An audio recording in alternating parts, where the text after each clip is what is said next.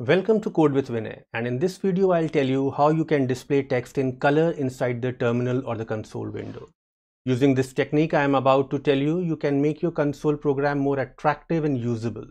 For example, you can display your errors in red, success messages in green, etc. You can also use this technique to take your pattern programs to the next level. There is one caveat though, and that is this will not work in BlueJ, as the terminal in BlueJ is not a full-fledged terminal emulator. If you are using any other editor like VS Code, IntelliJ IDEA, etc. or the command prompt, you are good to go. Also, if you are using Windows, everything will be working by default if you are using version 10 and above. So without further ado, let's dive in. Now, what I'm about to tell you can be achieved with the help of external libraries, but we'll not be going on that route. We'll use a basic method which doesn't require any installation of any libraries. We'll be using something called ANSI escape codes, and you can get detailed information about it by using Google. Let me show you to you how. So I'll search for ANSI escape codes and we'll follow the first Wikipedia link, and it will show you the regular things, the history and all. And if we scroll a bit, there's a separate section of colors, and once we go there we'll see the details. Now you'll notice that here everything is a bit complex, and that is why I'm making a video to simplify this for you. Our idea is that we want to display text in color inside the terminal window. So now on your screen there's a simple program, a simple hello world program. There's a class color in console. Inside that there is a method main, and then we are simply saying system.out.println hello world. And if we execute it, you know what will happen. It will just display hello world. Now, as you can see right now, hello world is being displayed in simple black color. That is the default color scheme. And we want to change it into color. ANSI escape codes work just like your regular escape sequences. So the usage is also similar. Like if we go over here inside the println and I say /t. Now, if I run the program again, you will see that computer is not going to display /t. Instead, what happens is that it shifts one tab position. In the same way, ANSI color codes also work. Now I'm going to replace the escape sequence /t by an ANSI color code. So we'll go over here. We'll give a space so that hello and world do not stick to each other.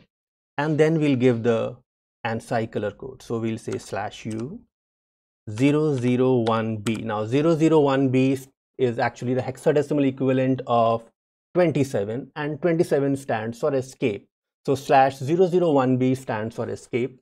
This will be followed by a box bracket, and then we'll giving a code. Right now I am giving 31, and then that will be followed by the character M. Now this looks odd, but when we run it, you'll see something interesting. So let me run it for you, and you can see that the word world is now in red. And if I go over here and I say /1 and I again run this program, see what happens? You get it in bold red. So it is all about codes. You have codes for regular colors, codes for bold or bright colors, and you have codes for background colors also. But as you can notice, using codes like this is very cumbersome in the real programming. Like if you want to display something in red, you are not going to write this, or you can't memorize this. So we have a better way of doing this. And that better way is to store all these codes in variables, or rather constants, because they're not going to change. So what we can do is we can go over here and we can say final static string red equal to, and we'll move the color code from within the string to inside the variable.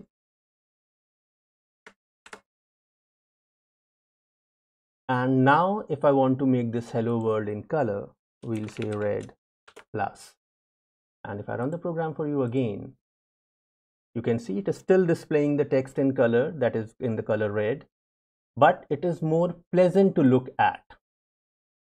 Now let us go into the detail of this line. We are saying final static string red equals, and within double quotes we are giving the code. We are making this the constant. That's why we are saying final. Final means that this red cannot change within the program. And obviously this is not going to change. Static means that this will come into existence as soon as the program is loaded into the memory, and then it will remain there so that it can be used by any other method in the program. String, obviously, because the color code is a string, and red is the name of our constant. Now, just like the declaration of the constant red, we need a declaration for other colors also. And I'm not going to waste your time, so what I'll do is I'll write all the colors and then we'll continue with the video. So here is the list of all the colors: black, red, green, and so on. Then we have the brighter versions, bright black, bright red, and so on. And then there is something known as a reset. Now please understand, once you make the color red, it will remain red till you change it to some other color or you use reset. So that's why reset is required. I'll show you how. So we'll go to main again, and I'll copy this println and we'll paste it twice. I'll change this red into blue. So the first println will display hello world in red, the second println will display hello world in blue, and then I am removing the color altogether. So if I run the code again, the first line is in red, the second line is in blue, and the third line is also in blue. That is, once you give an escape sequence for a color, that will hold till you change it or you reset it. Now changing it means that I again have to give the code manually, and if I say reset, it will just revert back to your default color. In my case, it will be this shade of black. So if I run it again, hello world in red, hello world in blue, and then the hello world in the default shade. Now changing background color is just like changing the foreground color. We just have to use the desired background color code. Let me show you this with the help of an example. So what I'll do is I'll copy one of these lines, I'll paste it, and then instead of the foreground blue, we'll say background, and we'll choose one of the background colors. Let's say I'm choosing green.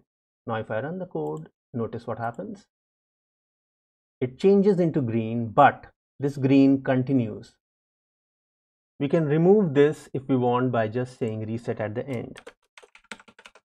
So if I add reset over there, I run the code again, you'll see that that problem is resolved. I'll be sharing these codes in the description of this video so that you can use it in your own programs. A student of mine used this technique to display the US flag in color, and the result was awesome. So if you use this technique for something interesting, do not forget to share this in the comments below. Thank you. That's all for now.